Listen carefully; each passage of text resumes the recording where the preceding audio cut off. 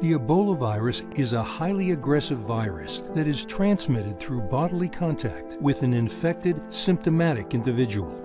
The Ebola virus enters the body primarily through direct contact of mucous membranes, like the eyes or through abrasions in the skin. When inside the body, the virus fuses with tissue cells, invades them, and releases its genetic content into the cell.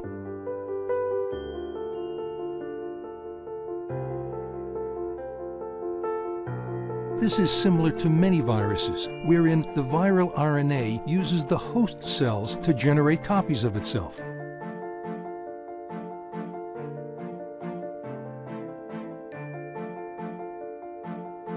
The genetic material takes over the cell machinery to replicate itself.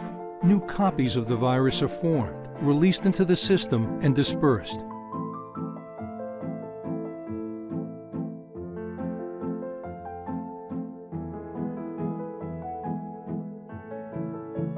This also causes the cells to explode, sending infectious particles flying.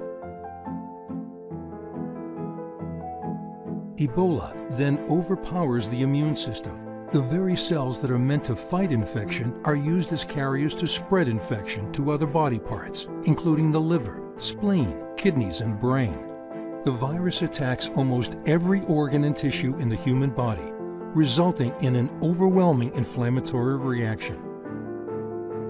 This is what causes sudden flu-like symptoms that are the first signs of Ebola.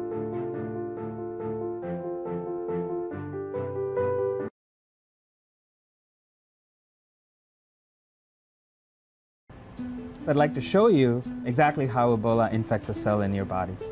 First, the virus has to convince your cell to engulf it. Then, the cell takes it up into a membrane-bound compartment called the lysosome. But Ebola actually needs to get out of the lysosome for two reasons. The first reason is that the lysosome is filled with enzymes that can destroy it, but also the virus has to get into the cytoplasm because that's where all the goodies are that it needs to copy itself.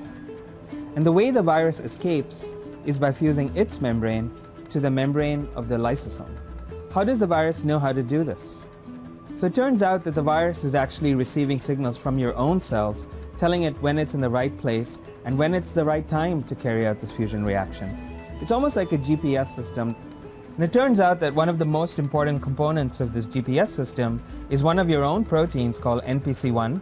The virus has evolved to use NPC1 to bind to it and use it as a part of its orienting mechanism that tells it, okay, fuse now. And when that happens, Ebola essentially releases its payload, the genetic material, into the cytoplasm to kick off the replication process.